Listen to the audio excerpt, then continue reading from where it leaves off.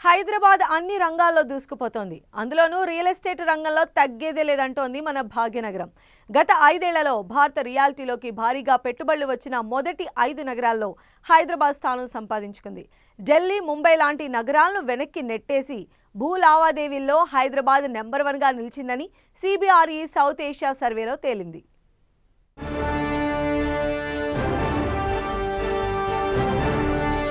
హైదరాబాద్ ఒక్కో రంగంలో తనదైన ముద్ర వేసుకుంటూ శరవేగంగా అభివృద్ధి చెందుతోంది. ఇండస్ట్రియల్ ఇన్వెస్ట్మెంట్స్ తో పాటు రియల్ ఎస్టేట్ రంగంలో పెట్టుబడులకు సైతం భాగ్యనగరం డెస్టినేషన్ గా మారింది. అంతర్జాతీయ కంపెనీలు నగరానికి క్యూ కడుతూ ఉండటంతో ఉద్యోగ, ఉపాధి అవకాశాలు భారీగా పెరుగుతున్నాయి. దీనికి తోడు హైదరాబాద్ లో ఆఫీస్ స్పేస్ కు భారీ డిమాండ్ ఏర్పడటంతో రియల్ భూమ్ లో ఇతర మెట్రో నగరాల కంటే ముందంజలోకి దూసుకెళ్తోంది. ప్రముఖ రేటింగ్ సంస్థ CBRE south Asia private limited Indian real estate betting on a capital future పేరిట చేపట్టినటువంటి సర్వే ద్వారా ఈ విషయం తెలుస్తోంది. నివాస, వాణిజ్య కట్టడాల విషయంలో హైదరాబాద్ అత్యంత అనుకూల నగరంగా మారిందని ఈ సర్వేలో తేలింది.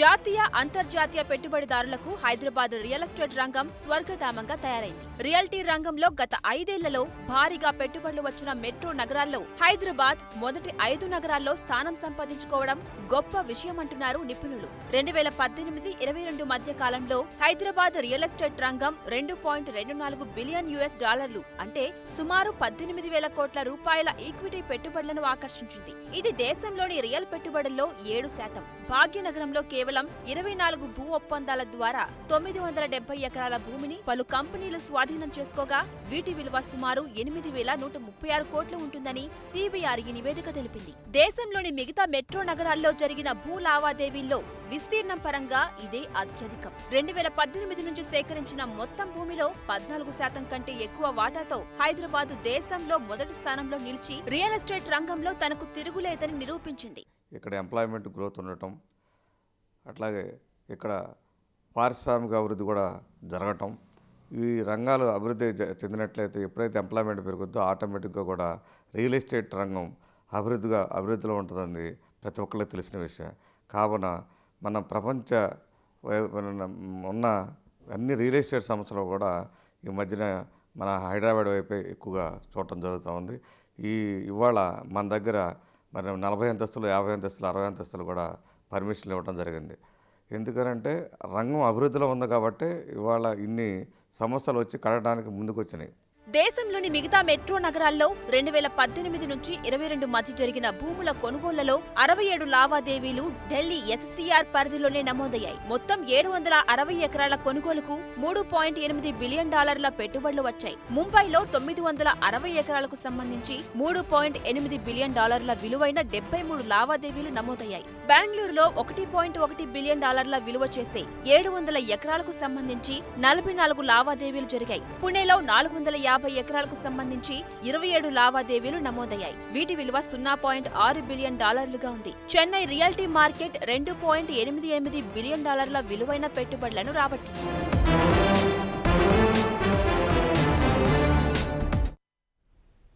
రియల్ ఎస్టేట్లో నిర్మాణ వ్యయం అంతకంతకు పెరుగుతోంది. గడిచిన 3 ఏళ్లలో సుమారు 30% మేర కన్స్ట్రక్షన్ కాస్ట్ పెరిగిందని లెక్కలు చెబుతున్నాయి. భవన నిర్మాణ కూలీల నుంచి మొదలు స్టీల్, సిమెంట్ వంటి నిర్మాణ సామాగ్రి ధరలు పెరగడంతో ఆ ప్రభావం ఇళ్ల ధరలపై పడుతోంది. అయితే ఇళ్ల ధరలు పెరగటమే కానీ తగ్గటం ఉండదు. అందుకే ఇంటి కొనుగోలు విషయంలో త్వరగా నిర్ణయం తీసుకోవాలని సూచిస్తున్నారు రియల్ రంగ నిపుణులు. ఎస్టేట్ లో పెరుగుతున్న నిర్మాణ వ్యయం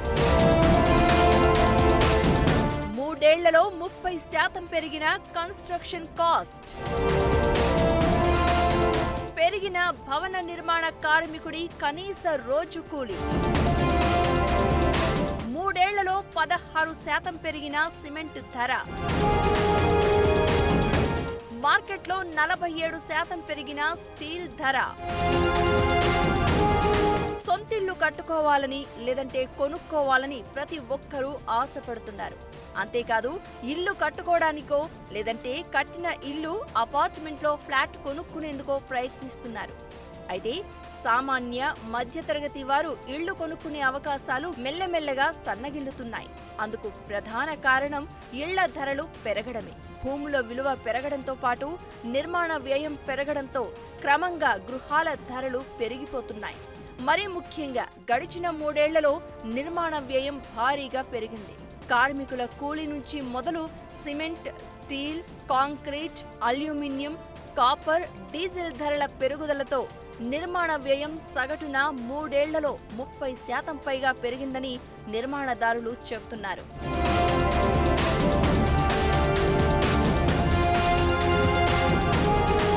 హైదరాబాద్ సహా బెంగళూరు, చెన్నై, ముంబై, ఢిల్లీ వంటి మెట్రో నగరాల్లో నైపుణ్యం కలిగిన నిర్మాణ కూలీలకు ఇచ్చే రోజువారీ సగటు కూలీ 900 రూపాయలు. నైపుణ్యం లేని వారికి 700 ఇస్తున్నారు. ఇక కీలకమైన స్టీల్, సిమెంట్ ధరలు విపరీతంగా పెరిగాయి. సిమెంట్ ధరలు 3 ఏళ్లలో 16% పెరిగాయి. ఒక దశలో పెరుగుదల గరిష్టంగా 39% వరకు వెళ్లిన సందర్భాలు ఉన్నాయి. గత ఏడాది చివరిలో కొంతమేర ధరలు తగ్గడంతో నిర్మాణ రంగం ఊపిరి పీల్చుకుంది. 53 గ్రేడ్ సిమెంట్ మెట్రిక్ టన్నుకు 2020 ప్రారంభంలో 5120 ఉంటే 2021 నాటికి 7100కు చేరి 2022 ఆఖరుకు 5960కి తగ్గిందని JLL తాజా నివేదికలో పేర్కొంది.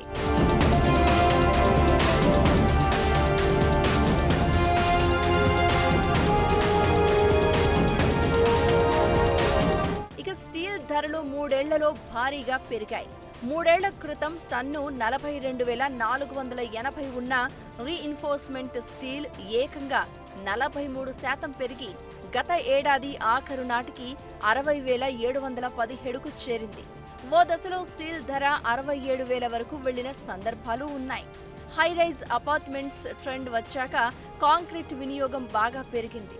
M25, M30, M35 గ్రేడ్ రకం కాంక్రీట్ ధరలు 2020లో ఒక క్యూబిక్ మీటర్కు 5,012 రూపాయలుగా ఉండేవి.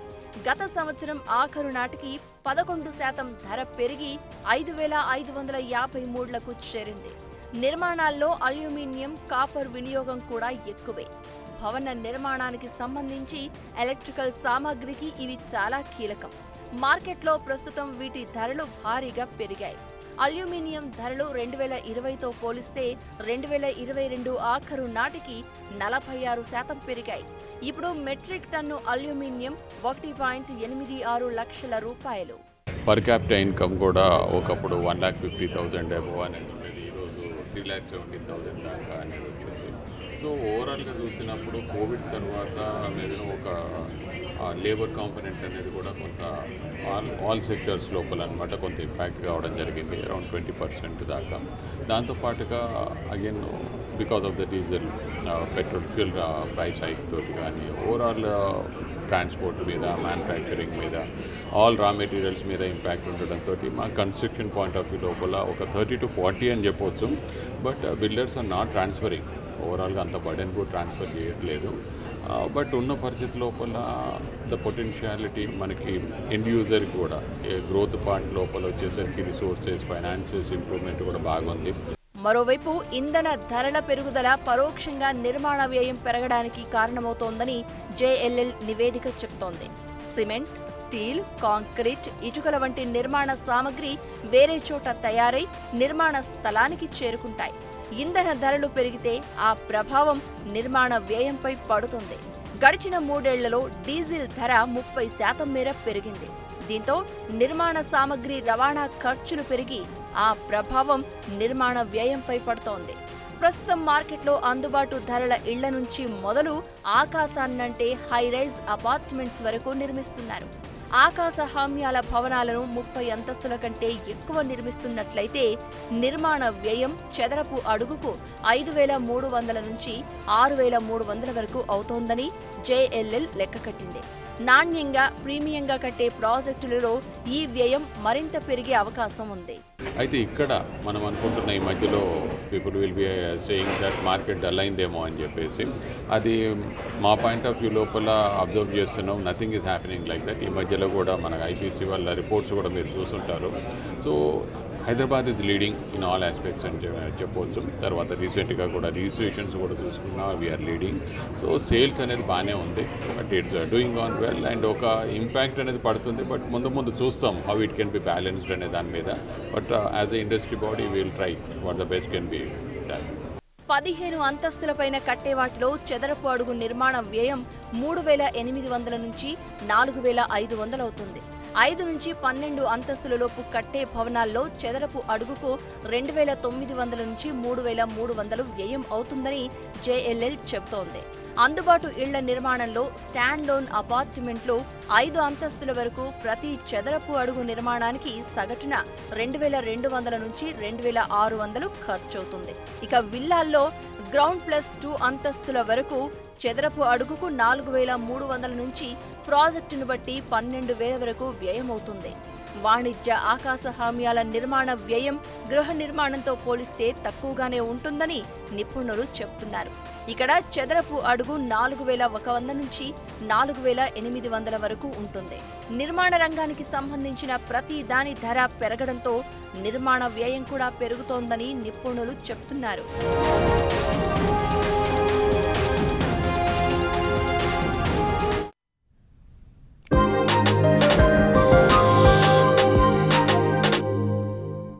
Welcome back. హైదరాబాద్లో అద్దె ఇళ్లకు డిమాండ్ ఎక్కువ కావడంతో ఇంటి రెంట్స్ రోజుకు పెరిగిపోతున్నాయి. వర్క్ ఫ్రమ్ హోమ్ నుంచి ఐటీ రంగ ఉద్యోగులంతా పూర్తి స్థాయిలో కార్యాలయాలకు వస్తున్నారు. దీంతో ఇప్పుడు ఆఫీసులన్నీ ఎంప్లాయీస్తో కళకళలాడుతున్నాయి. ఇదే ఇప్పుడు ఇంటి అద్దెలపైన ప్రభావం చూపుతోంది.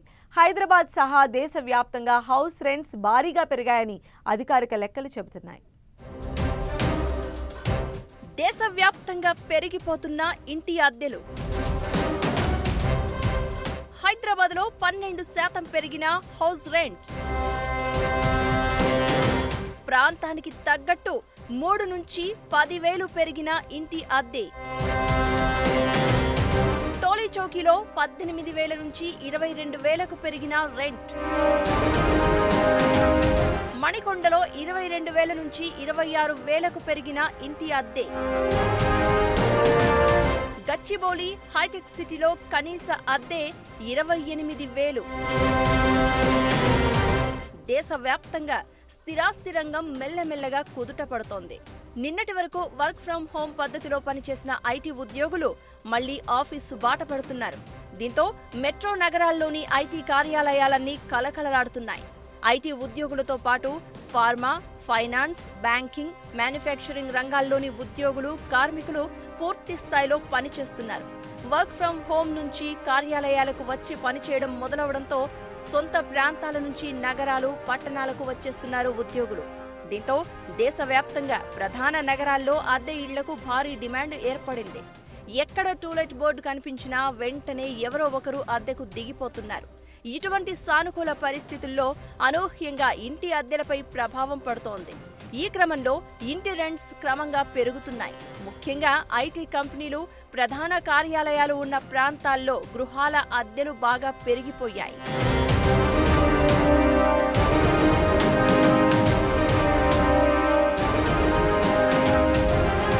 హైదరాబాద్లో లగ్జరీ ఇళ్లకు డిమాండ్ బాగా పెరిగింది.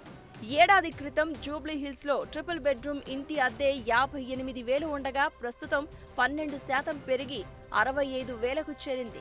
అటు హైటెక్ సిటీలో 2022లో 55,000గా ఉన్న ప్రీమియం హౌస్ రెంట్స్ ఇప్పుడు 12% వృద్ధితో 62,000కు పెరిగింది. అంటే హైదరాబాద్లో సగటున ఇంటి అద్దె 12% మేర పెరిగిందని అనురాగ్ సర్వే చెప్తోంది.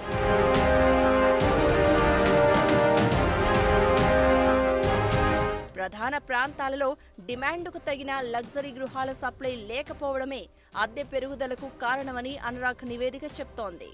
హైదరాబాద్లోని మణికొండ, కూకట్పల్లి, మాదాపూర్, గచ్చిబౌలి, కొండాపూర్, మియాపూర్, పుప్పాలగూడ, షేక్పేట్, టోలీచౌకీ, ఉప్పల్, ఎల్బీనగర్ వంటి ప్రాంతాల్లోని అద్దె ఇళ్లకు డిమాండ్ ఎక్కువగా ఉంది. నగరంలోని ప్రధాన ప్రాంతాల్లో 12 నుంచి ప్రాంతాన్ని బట్టి 15% మేర ఇంటి అద్దెలు పెరిగాయి. చందానగర్లో డబుల్ బెడ్రూమ్ ఇంటి అద్దె మొన్నటి వరకు 18,000 రూపాయలు ఉండగా ఇప్పుడు 22,000 రూపాయలకు పెరిగింది. టోలీచౌకిలో డబుల్ బెడ్రూమ్ ఇంటి అద్దె 18,000 నుంచి 22,000కు, మణికొండలో డబుల్ బెడ్రూమ్ ఇంటి అద్దె 22,000 నుంచి 24,000కు పెరిగింది. కూకట్పల్లి, గచ్చిబౌలి, కొండాపూర్ ప్రాంతాల్లో కనీసం డబుల్ బెడ్రూమ్ హౌస్ రెంట్ 25,000 రూపాయలుగా ఉంది. ఇక దేశంలోని మిగతా నగరాలైన ముంబైలో 18%, చెన్నైలో 14%, బెంగళూరులో 13% మేర ఇంటి అద్దెలు పెరిగాయి. మాకు వచ్చేది శాలరీ హాఫ్, దాంట్లో నుంచి మరి రెంట్ పెంచమంటున్నారు. సో ఇంకా ఇట్లా ఉన్నట్టే చాలా కష్టం అండి. 10 to 20 వరకు వచ్చింది సింగిల్ బెడ్రూమ్. సో ఇలా ఉంటే కష్టమే అనుకుంటున్నాను. అది కూడా కొండాపూర్ ఏరియాలో చాలా హైక్ అయిపోయాయి రెంట్స్ అయినా కానీ ఏదైనా కానీ. సో సామాన్యులు ఉండాలంటే కష్టమే ఇక్కడ. లాక్డౌన్ తర్వాత ఆల్మోస్ట్ పెంచేశారు 10 నుంచి 19 and 20, అది కూడా సింగిల్ బెడ్రూమ్. అది కూడా మాకు ఐటీ కంపెనీస్లో రామని చెప్తున్నారు, కంపల్సరీ రావాలి అంటున్నారు. సో మీరు జాబ్ చేయాలంటున్నారు. శాలరీ కూడా అంత ఏం పెంచలేదు. లాక్డౌన్ కన్నా ముందు ఎంత ఉందో సేమ్ దాని తర్వాత అంతే ఉంది. ఇలా కష్టం అండి. ఇలా ఉంటే రెంట్స్ పెంచి మీరు కంపల్సరీ రావాలి అని అనడం కష్టం, చాలా కష్టము. హైదరాబాద్లో ఇంటి అద్దెలు భారీగా పెరగడం సామాన్య మధ్యతరగతి వారిని ఆందోళనకు గురి చేస్తోంది. ఉద్యోగాలు చేస్తున్నా వారి వేతనాలు పెరగడం లేదు. కానీ గృహాల అద్దెలు మాత్రం పెరిగాయని, వచ్చిన జీతంలో సగానికి పైగా ఇంటి రెంట్కే ఖర్చవుతోందని వాపోతున్నారు.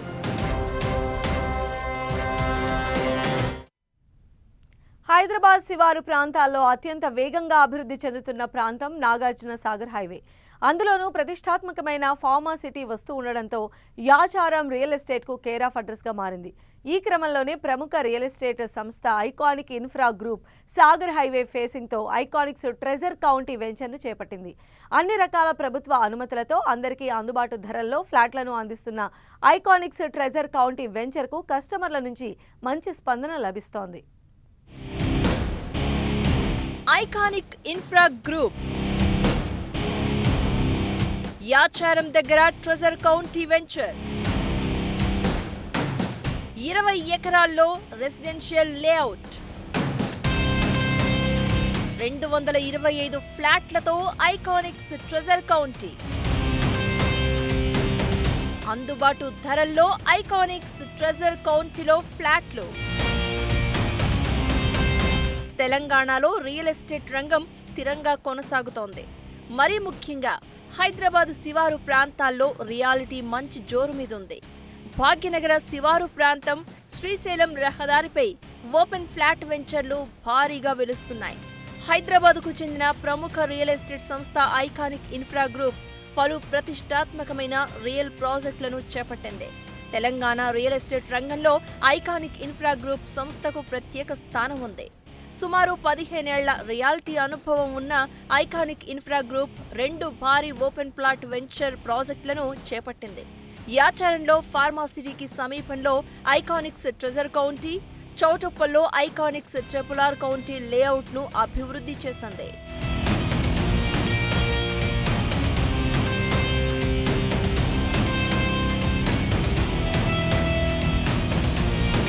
అట్టహాసంగా లాంచ్ అయిన ఐకానిక్స్ ట్రెజర్ కౌంటీ వెంచర్ ఉన్న ప్రాంతానికి ఎన్నో ప్రత్యేకతలు ఉన్నాయి. సమీపంలో పలు పరిశ్రమలు, విద్యా సంస్థలు ఉండడంతో ఉపాధి అవకాశాలకు ఏమాత్రం కొదువలేదు.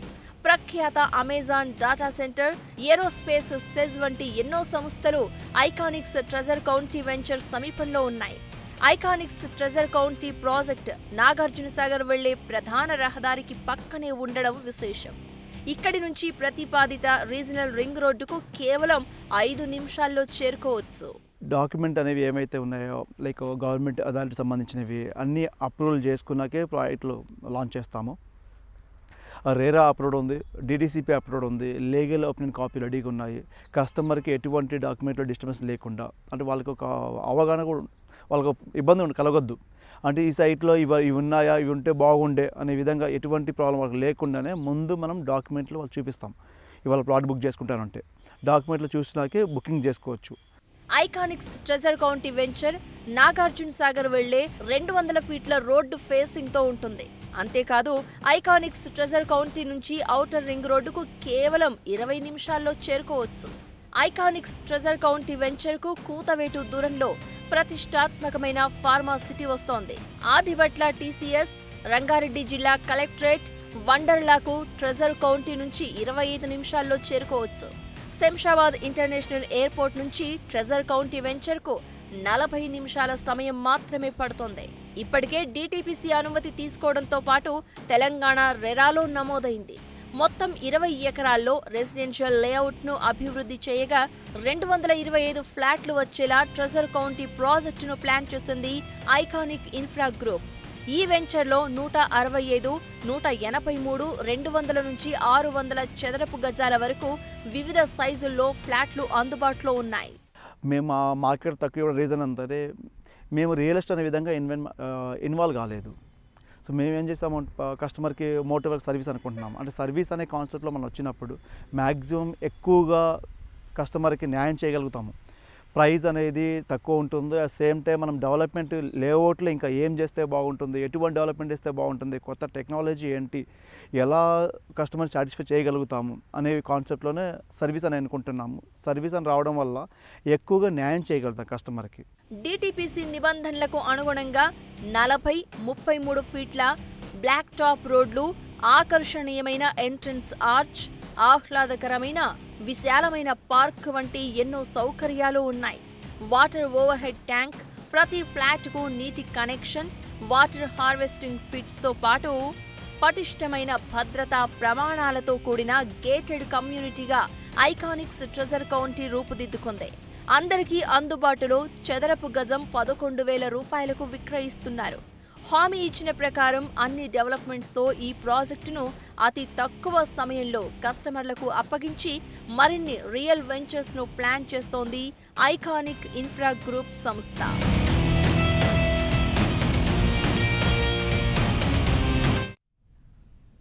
ఈ వారం డ్రీమ్ హోమ్ మరిన్ని ఇంట్రెస్టింగ్ స్టోరీస్తో వచ్చే వారం మళ్ళీ కలుద్దాం. కీప్ వాచింగ్ 10 TV, జనం కోసం నిజం కోసం.